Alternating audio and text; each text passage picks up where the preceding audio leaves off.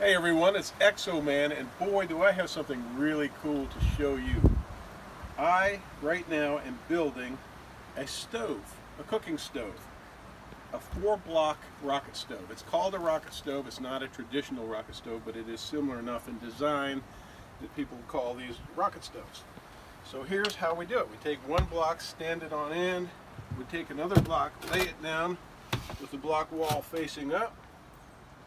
Okay, now I've got a special block here that I've cut the end off of. It's just a regular cinder block, but I've cut the end off of it. And the reason for that is that that will form my heat riser, my burn chamber. And then I take a 4th block and lay it on top like so. And then take a look at this. This is where the fuel will go. Branches, sticks, twigs, kindling, even small logs if you want that. And there's your heat riser or your chimney, and you put you can put a cooking grate, whatever you have. I have a little stove grate here. You want this as shallow as possible. You know, this is a little bit high. The lower profile, the better, because you don't want a bunch of wind kicking through here because you're going to be cooking outside. So the idea with this type of design is efficiency. With a minimal amount of fuel, you can get an extraordinary amount of heat. So it's going to cook very efficiently, and you're not going to be going through a whole bunch of fuel. You're going to be maximizing on that output. And so we'll, if you just have these 4 blocks sitting around, you always have a rocket stove at hand and ready to use when you need it. Okay, so we're gonna get some fuel and light it up and do some cooking and show you how it works. All right, so I want to insert a couple of things really quickly. One is that I wasn't happy with the way that I cut this block, so I've recut it. Let me show you. I cut the front out of it. See this part here.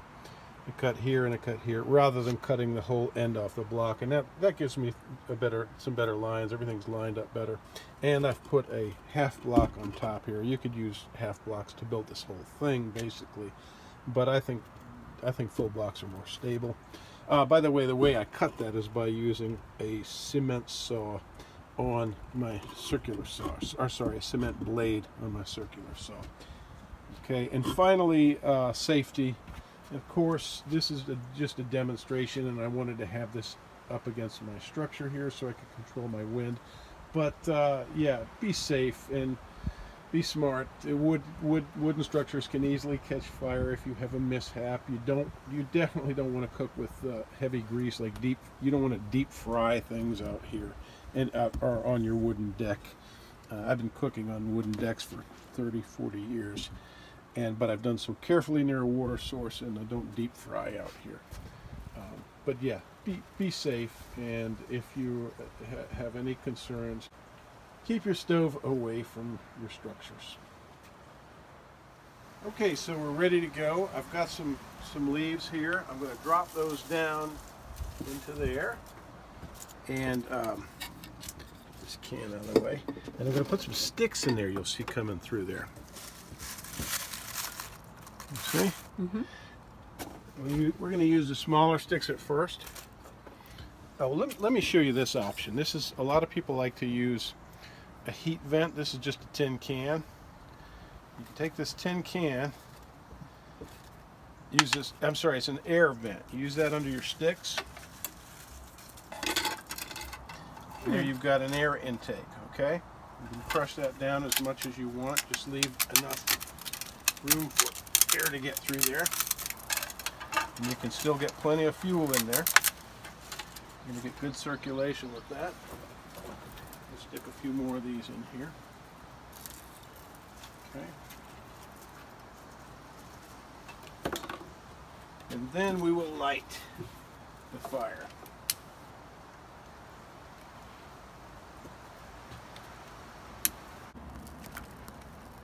There you go. I see smoke. Where there is smoke, there's fire. Mm-hmm.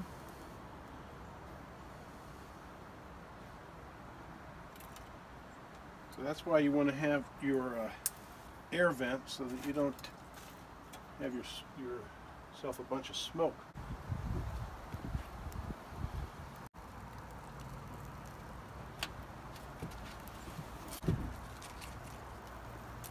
Pretty cool.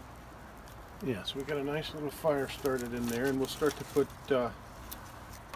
some larger fuel in just a bit here. And you don't need to overfeed it. You want to slowly adjust your fuel till you have a nice flame. Get some nice embers going in the back there, and not so much smoke, and then you can begin cooking. Okay, so you see we've got a nice fire going really quickly here, and that I'm not going to use that because that's just a rush of fire, and I don't have enough embers built up down below there. I still want to wait a little longer. Before we have lunch? Yeah, I know you're hungry, Farm Girl. We're going to cook some burgers. We're going to try to cook some burgers, aren't we? Mm-hmm. Yeah. So in a little while I'll have a bed of embers down there, and then I can feed it and control it more delicately and not have as much smoke. Oh yeah, that's burning very nicely. We could burn the house down if we were a little closer. Yeah. In fact, we can kick this out a little bit just to be on the safe side, because I've got it on a nice riser there. Now this is something you can do out in your yard, or you can tuck it up against a structure where you don't have as much wind and you have a little more control. When I was a kid, I remember living in a trailer and the electricity was shut off. We had just moved to the outskirts of a southern town and lived in an old rundown trailer court way out in the country. And with the power being off, we had no way to cook. So my brother and I dug a hole in the outside of the trailer in the ground and put an old refrigerator grate over it, and we used that to cook. So this is a far better system than cooking over a hole in the ground. But that was pretty ingenious. Yeah, we went to the store and bought a pack of weenies, and there were some nights there we had dinner. We literally cooked outside. Yeah. For our survival. I could have used 4 bricks like this back then. Yeah. Exoman's made some delicious burgers.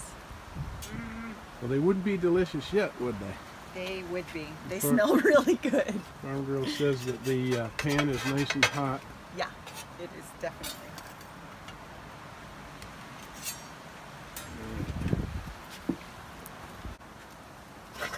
Yeah, and it's not like really hot all the way around it, you know? Yeah. You can even just put your hand on there. Yeah, very efficient.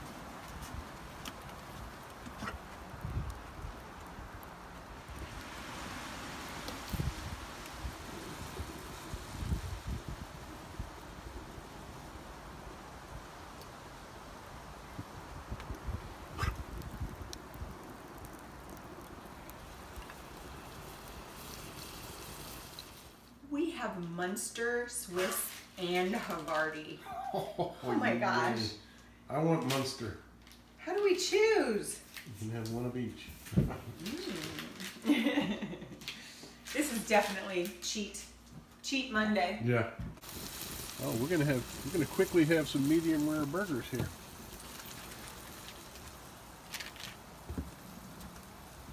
Ooh, yeah.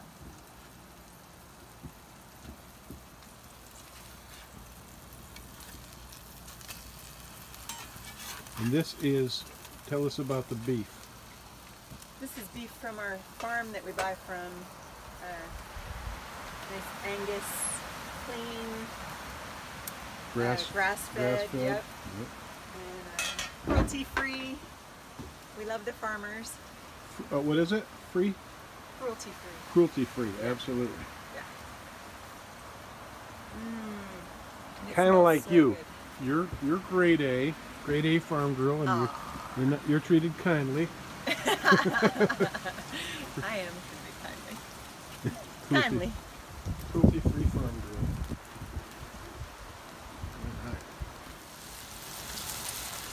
Oh, we're gonna be eating like Hans in a minute here. Oh, I'm hungry. Good. hungry. Powerful hungry.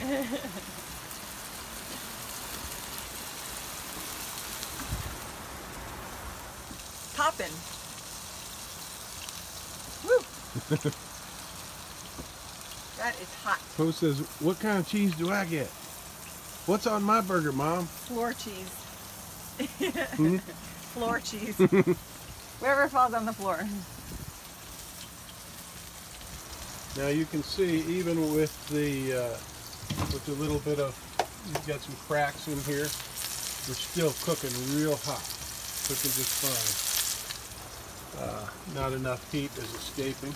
It's just giving it extra ventilation, actually. Yeah, that's cooking really well. Yeah, cooking fast and really well. And you haven't put a whole heck of a lot of fuel in there. No. We're going to do the little avocado seed trick. Show you that real quick. You know how to do that, right, people? You just tap your knife into your seed and twist, and it comes right out. And then you take it in your trash, bang it right off. Nice. There you go.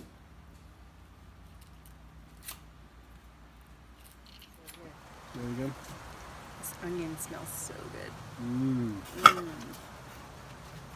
Mama says they're medium rare and ready to serve. Yummy. That'll work. Very excited about this.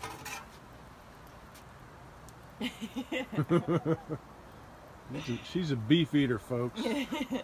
This is not a vegan. All right. Don't eat the spatula. Yum. We'll leave that there. This is my nice, awesome little enamel, cast iron enamel pan. You want some jalapenos, Farm Girl? Yes, please.